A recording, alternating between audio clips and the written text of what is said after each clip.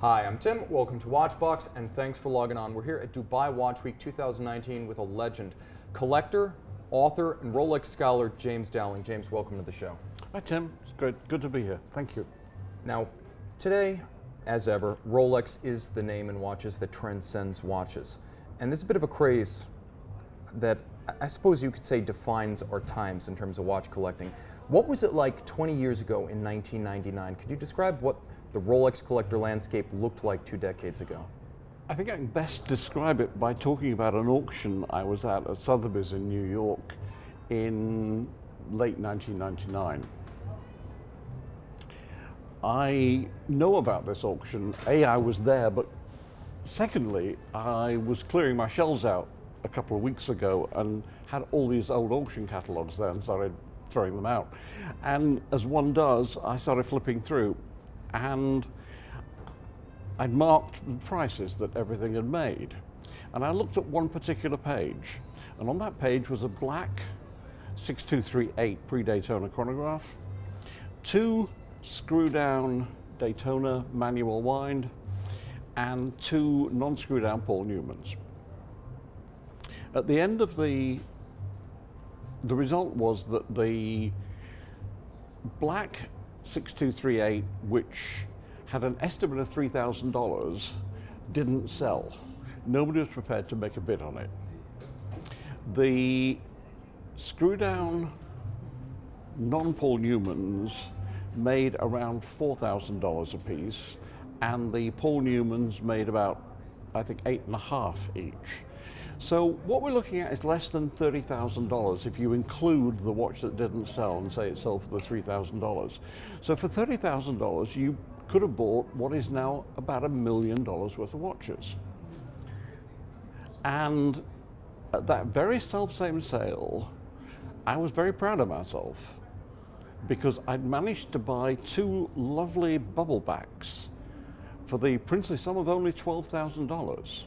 And I think now, if I had those 2 bubble backs and I tried to sell them, I might be lucky to get $8,000 or $9,000 for the 2. So the truth is that some stuff has gone up a lot, which everybody wants to talk about, but what nobody seems to want to talk about is a lot of stuff has actually gone down.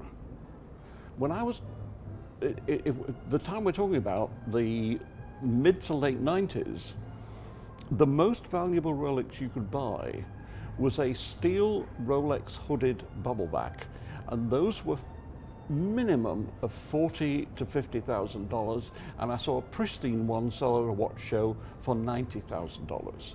That watch today would probably not break 15. Okay, so quite a little bit of a do-si-do. Tastes have changed. Exactly, and I think, I know that this is where everybody will disagree with me, but I genuinely believe that fashion has a huge role to play. That the essence of fashion is it's ephemeral, it changes, and stuff comes in and out of fashion. And that social media has an impact. I mean, Today, let's face it, as you say, fashion plays its role. I think quite honestly, fashion is now dictated by the trends you see on Instagram, that you see on Facebook, that you see on YouTube and the watch blogs. Do you think the current craze for basically 3 models, GMT, Daytona, and Submariner, are being driven mostly by the so-called influencers and social media? Truth is, I don't know. I see it happening, but I don't know what causes it to happen. So, frankly, yes, I think exposure is everything, but there is, without wishing to be rude, a sheep mentality that people want stuff because they can't have it. And so people rush to follow, not necessarily the influencers, but they rush to follow the people who are flaunting this stuff wherever. And certainly I don't think you can discount the role of brand ambassadors, particularly for some of the more, not so much the Rolex brand ambassadors who are all sort of like adults, but certainly some of the smaller brands have very, for want of a better word, hip influencers, and that certainly has a lot to do with it. Not being hip, I'm clearly not one of their influencers. Yeah. But I do have a question, because I would love to be hip to the definition of vintage as it applies to Rolex. This is something that people debate endlessly. It's a moving target. I would have said 20 years ago, 25 years ago, I would have said that vintage was anything before World War II. Now the generally accepted Rolex vintage is pre-sapphire, plastic glass. But in honesty, there are people now collecting the early sapphire glass, gloss style. There are early sapphire glass Submariners, some of the very first ones with matte dials. And those are now considered to be hugely collectible and are considered as vintage. The early Zenith Daytonas are considered vintage, although they are obviously sapphire glass watches. So I think it's like saying how rich is rich. You know, you define it yourself. But we can agree it's a moving target. And it's a very moving target, and I don't think that there's no authority to say this is what it is, and so different people have different attitudes to it. Now we talked a little bit about how the bubble backs in time have sort of fallen out of favor as collector darlings, and I think it's worth kind of expanding on that discussion because vintage Rolex is a huge field, as we've described, evolving, and it's kind of marching forward with time, but there's still a lot of value. Watches that have a lot of objective interest to collectors, but not perhaps a high market value. Where do you find the value? Interesting watches that are historically important or fun to wear in the vintage Rolex sphere without spending a mint? I think Rolex collecting is a zero-sum game. So as some stuff goes up, others are left behind, and relatively they're going down. So right now, plastic glass day dates are, in my humble opinion, dirt cheap. And you can find some really interesting ones, early 6611s, things of that nature. Not much money at all, but really interesting watches, nice vintage look to them, put them on a leather strap rather than a president bracelet, and it's a really fun watch to wear. And half the price of a Submariner for an 18-karat gold watch with some history to it. We're also talking about the Oyster Quartz series the other day. And I think for the rarity and the mechanical refinement, people underestimate these. Oh, can we not talk about this? Can we cut this? Because I don't want other people to know about this shit, because I've been collecting it for ages and I think it's great. I mean, I love the Oyster Quartz series. I own every freaking one of them, and I'm still collecting them. And I know a couple of other incredibly savvy collectors who are really pouring into those because they're technically interesting, they're horologically interesting, they're design-wise interesting because they look very different from every other Rolex Oyster, and crucially, they're made in incredibly limited quantities. There isn't, you know, they probably make more Submariners in a month than they made Oyster Quartz in 25 years. Especially with the day dates. Yeah, it's the red-headed stepchild of the Rolex Oyster world. So I'm sorry you led me into this because I know it's going to come back and bite me now. Oh well, you heard it here first. At least you get the credit. Now, in terms of some of the transitional era, go on. Oh no, something like the Sea Dweller 666. It seems like this is a watch. It's fairly uncommon. It's a Rolex steel sports watch diver, and yet it doesn't seem to receive any respect. Is there any reason it doesn't? Is this another sort of underappreciated timepiece? It's heavily underappreciated, but the one thing I have learned in all my years of watch collecting, speaking as a really old git, is that there is absolutely no logic in this business whatsoever. It's about emotion, it's about desire, it's about the herd mentality. So I have a very early 666 myself with a matte dial, love the watch,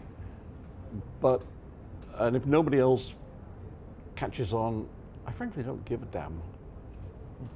And regarding some arbitrary distinctions people make over the years, some people are willing to pay more for Bart Simpson crowns, some people are willing to pay more for the 168000 because it was the first 6-digit sub. Do you believe that these things that are minimally tangible or almost intangible should be considered a measure of value or just a means of gauging the age of a watch? Because I sometimes feel that the Rolex aftermarket and the vintage market creates distinctions in order to create hype. I couldn't agree with you more. Over the years, I've seen the confluence of two things. One is obsessive study and desire to make money come together, in that we have people who spend inordinate amounts of time looking at the differences between bezels on submariners, and similarly people who do exactly the same with the dials, and similarly people who do exactly the same with winding crowns. And they provide together an encyclopedic knowledge of Rolex. But what I find is happening is that people are taking this knowledge and monetizing it. And so saying, oh, well, this is a very special one because it's got a Mark III. It's very rare because it's got the Mark III dial, but with the kissing fours on the bezel. And you never see that, particularly with an even numbered serial number. And I just think, guys, give me a break. It's a sub. Love it. Wear it. Enjoy it. So I have a fun question about people who are maybe getting started in Rolex. For a lot of people, it's a first watch. For others, it's a taste that comes with maturity. I think there's that first kind of Rolex is the ultimate watch assumption as you get into the hobby. Then someone tells you Rolex is not the ultimate watch, and for a while there's skepticism, even hatred, and then some people come back to it. So regardless of how you get into Rolex, what do you recommend? Do you recommend study first or just jump in at the first watch that catches your heart? 20 odd years ago, God, how much of my thing starts 25 years ago or 30 years ago? I wrote a piece on the progression of a Rolex owner, and people buy their first Rolex, they wear it, they love it, and it's the entry drug to watch collecting, and they then start to read forums and stuff, and after 6 months or a year, they've come to believe that Rolex isn't the best watch in the world, that maybe a Jaeger-LeCoultre will be, or an IWC would be better. So they trade in their Datejust and get themselves a JLC, IWC, maybe a Panerai. And that is, now they're further into it, now they're really starting to study. And they start to think, you know, maybe my life won't be complete unless I have a Lange or a Greubel Forsey, but it means selling 2 or maybe 3 children to get to there. But however they do it, they get themselves something really serious like a Lange. And they spend their time walking sideways so that they don't bang it into anything. And they get thrown out of meetings because people keep saying to them, are you late for something? Why do you keep looking at your watch? And finally, they realize that the watch has taken over their life. And so they go out and buy a Rolex, and they wear it for the rest of their life because they don't have to worry about it. And they'll keep the Lange in a drawer for when they go to the opera or when one of their kids gets married. But in the end, for me, I have loads of watches, and less than half of them are Rolex. But probably 80% of the time, you'll find me wearing a Rolex Oyster Perpetual of some kind or other, because I slip it on my wrist. I don't worry about it. I bought a watch I've been dreaming about for years, a special detent chronometer with one of only 2 pieces ever made by one of the world's great watchmakers, and it broke. And now it has to go back to the watchmaker in La Chaux-de-Fonds, and he has to fix it and all this stuff. This is almost 60 years old. I slap it on my wrist, I don't think about it. Very good. So, you know, that's where Rolex is for me. So it comes full circle. Yep. James, thank you so much. You're more than welcome, anytime.